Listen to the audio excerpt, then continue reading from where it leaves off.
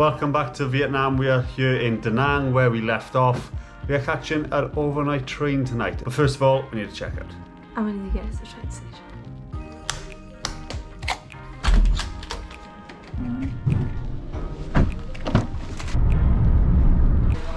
Thank you.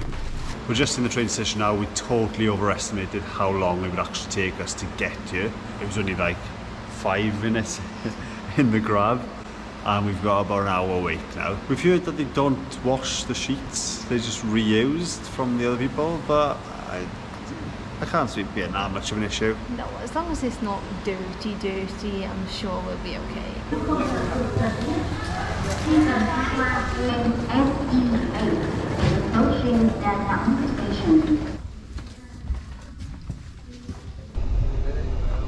Good morning everyone, we are somewhere in the middle of Vietnam. We're currently on the sleeper train. We got on here last night, we were ushered pretty much straight into our cabin, and it was quite dark and quiet and there's people sleeping, so we didn't really want to make too much noise by filming, so we just jumped straight into the beds and attempted to get some sleep. I think I've had about 4 to 5 hours sleep in total, just broken on and off. I didn't sleep too bad. There's a big speaker up here that goes off every time we stop, and that's pretty loud, so that woke us up. The bed is definitely hard, as they said, but apart from that, it hasn't been too bad. So instead of being 4 to a cabin, you have 6, and you definitely don't have as much room.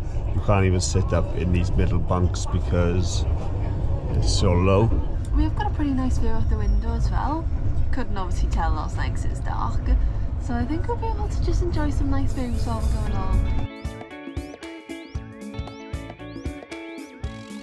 In terms of length of the bed, my head is not quite at the top, but my feet are pretty much touching the bottom. I'm 5'10", 5'11", so if you were a lot taller then you probably wouldn't be able to lie down flat, and it's definitely not comfy enough to lay on your side because it just digs into your shoulder and your hip. I've literally just noticed there's loads of storage space up by the top bunks as well, but we did not see that at 1 AM this morning when it was pitch black. Thank you. That's a little room we have. Okay, quick look around the toilet. It's nothing special, not very nice at all to be honest. Kind of reminds me of the trains in Thailand, but yeah, it's just a hole in the floor. Definitely not the nicest toilet, but at least it's got a sink and some soap to wash your hands, because yeah, it's not great. I'm not going to sugarcoat it. It's not a great toilet. It is literally just a hole in the floor, this one. But it is what it is. At least you can go to the toilet. So as you can see, it's basically like a normal train, and then you've just got the carriages then on the side, and this is ours. So before getting on the train, we also heard that they just reuse the blankets and the pillowcases and stuff and don't wash them in between the trains like go in and stuff. But my pillow doesn't seem too bad. Doesn't seem like there's any stains or anything on it. No, they seem pretty clean, don't they? But I have been using my hoodie just as like an extra pillowcase, which has been even comfier, I guess, to give it more lift as well. Yeah. A couple of stains on the sheets, but obviously when we got in it was really dark, so we didn't notice. Oh, we didn't really have a choice. We just went to sleep. And the blanket's actually quite thick. I wouldn't say it gets too cold on here, but I used half of it. You were like proper couch style. I was, yeah. But yeah, the main issue as well with the bed is probably the mattress.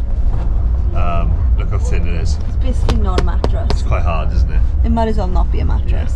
Yeah. It is what it is. It is what it is. We are another 4 or 5 hours, is it? I think so, yeah. Shouldn't be too long now. We're over halfway there. I just looked at a map. Yeah, we're 11, 12 hours in. Yeah. Yeah, so we've just found a plug, but it's in a really awkward location. But at least it works. Okay, I'll take an opportunity to show around our cabin. So we are room 4, we are bed 21 and 22. In the cabin you've just got 2 beds at the bottom with a bit of a table, 2 middle beds, which was us. As you can see, it's quite restricted in height because there is a 3rd bunk then at the top. There's a plug here and some lights, and I think this controls the speaker, which would have been handy to know earlier on. Yeah, 100%. You've got these little steps to get up to your bunk. Like we said earlier, it comes with a blanket, a bed sheet and a pillow, and there's a light just in the corner there with a little hook as well.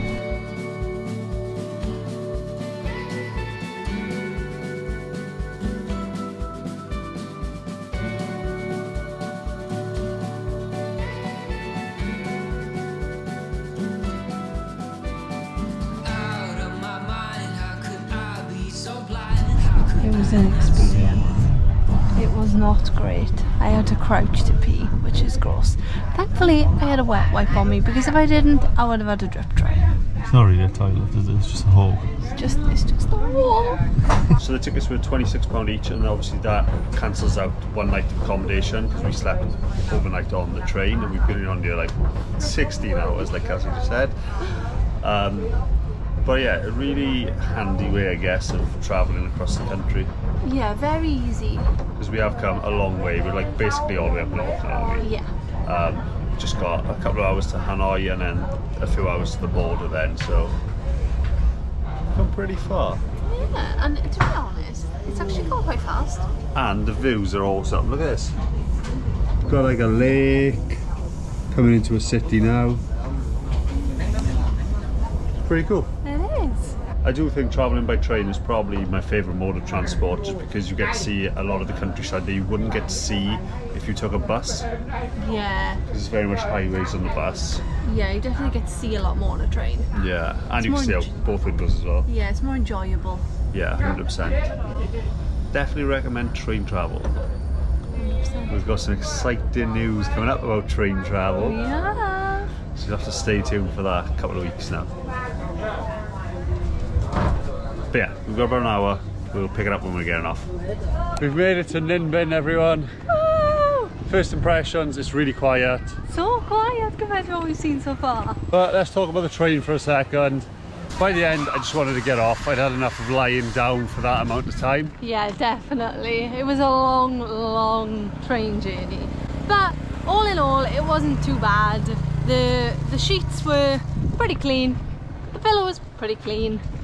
And we had quite people in our cabin, which was a bonus. We're gonna head to our hotel now. We're gonna show you what you can get in Ninh Binh for £8 a night or $10 US dollars a night. We'll see what it looks like. Right, as you've just seen, we've checked in. We'll just show you around this place quickly before we end the video. This is our big double bed. Just got like a seating area here. We have got a fan, but we've also got aircon. This is really cool, this big clock on the wall. And then we've just got a standard bathroom, I guess, with a big shower head. I really like this big circle window. It's really, really cool. Yeah, it's quite like Instagram-y, isn't it? Yeah, it's really clean and modern as well. So I think it might be like a new place. And this big window at the front where the sun is going down just in the distance there behind those clouds gives really good lighting. So 10 out of 10 for this room. And for only £8 a night, you literally can't go wrong. So we are going to end it here. make sure you hit subscribe if you haven't already. And we'll see you again in the next one.